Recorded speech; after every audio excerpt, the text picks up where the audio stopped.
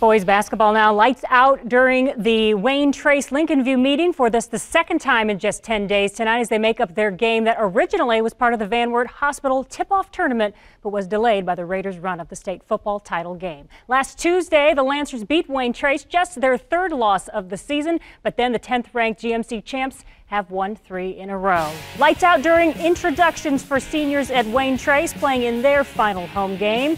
First quarter now. One of those seniors, Devin Wenslick, surrounded by 3 defenders, gets the Raiders on the board. Game is tied at 2. Next possession, Corbin Linder with a nice baseline bounce. That's TJ Blackmore. He lays it home, 4-2 Wayne Trace. Next, off the steal, Raiders on the break. Ethan Linder hangs and hits. It's 6-2 Wayne Trace. Lincolnview had an answer. That answer came in the form of Justice Dowdy. Spots up the corner for 3, hits it. That cuts the Raiders' lead to 1. Later on, Kyle Williams in the other corner hits the 3 again. Got his 1,000th career point tonight. Wayne Trace with Ethan Linder off the steal again, running the floor, lays it in. Game is tied at 8, and it would remain close all evening long. Wayne Trace 73, Lincolnview 72 is your final. Number 10, Wayne Trace, the victor.